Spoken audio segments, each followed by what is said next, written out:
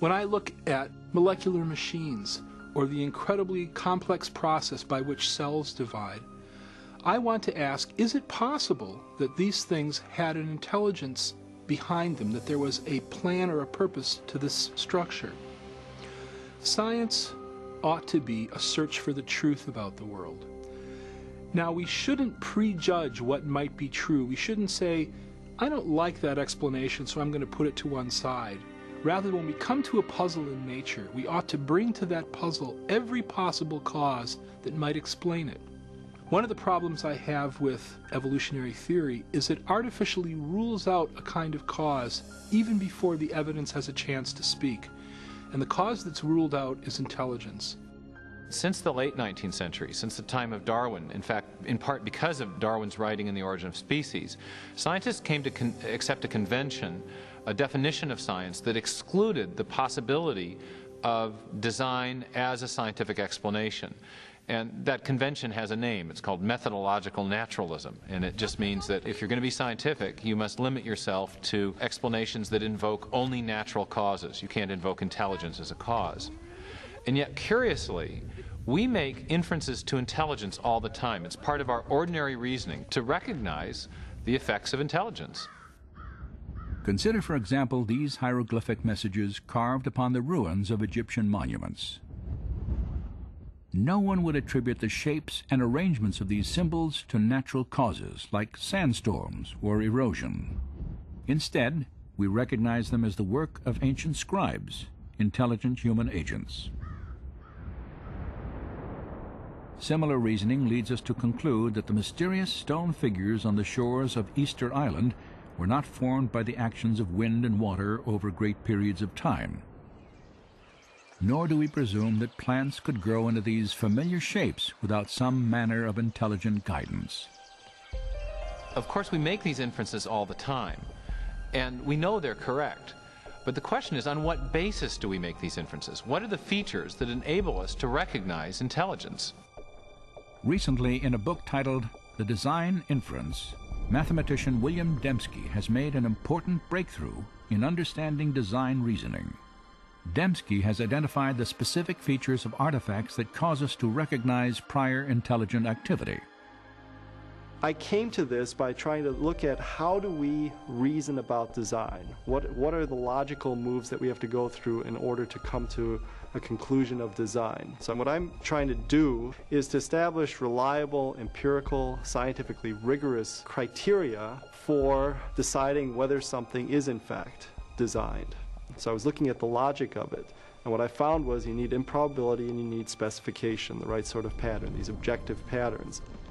According to Dembski, human beings correctly detect the activity of intelligence whenever they observe a highly improbable object or event that also matches a recognizable pattern.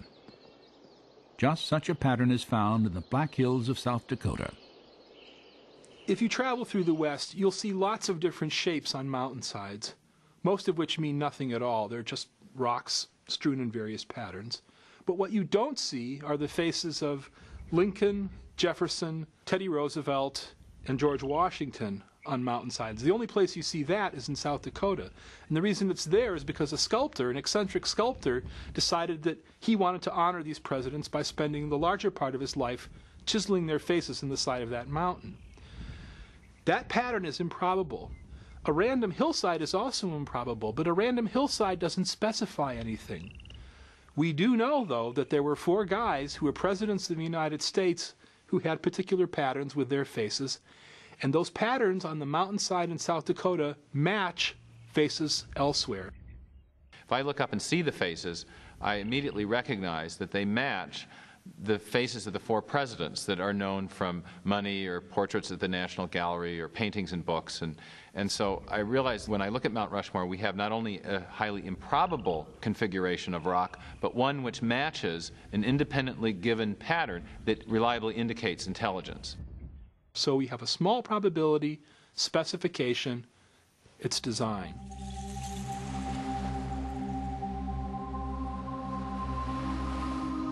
On a seashore, another improbable pattern etched into the earth illustrates how we detect design. no one would infer that this message was written by the movement of the tides. Instead, because of the characteristics of this pattern, we identify the words as the products of intelligence. That improbable arrangement also conforms to an independently given pattern, namely the shapes of the letters that we recognize from English alphabet and the words that we know from English vocabulary. And so it's the improbability of the arrangement plus the fact that it conforms to an independently given pattern that triggers the awareness of design. This illustration suggests that William Dembski's criteria for design detection, small probability and specification, are essentially equivalent to information. The type of information present not only in pictures, written texts, and numeric sequences, but also encoded in software and radio signals. The ability to detect information in electromagnetic transmissions has made possible a unique search for intelligence. For more than 3 decades, astronomers involved in SETI, the search for extraterrestrial intelligence, have monitored radio signals from outer space in an attempt to find information-rich patterns.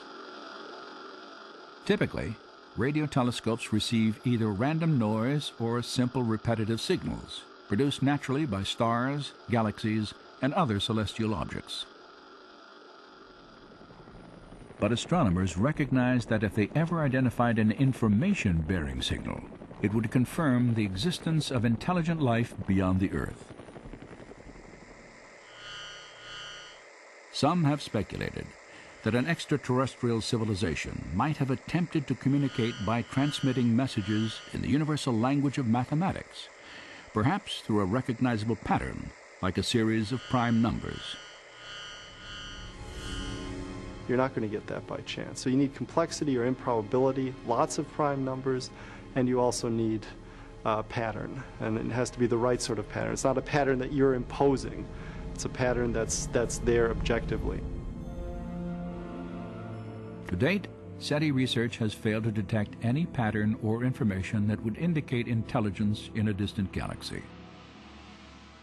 But in another universe, much closer to home, scientists have discovered a wealth of information within the nucleus of the living cell. DNA has a structure that is ideal for carrying information. In the A's, T's, C's, and G's, the bases of the double helix of DNA, is the potential for storing a tremendous amount of information.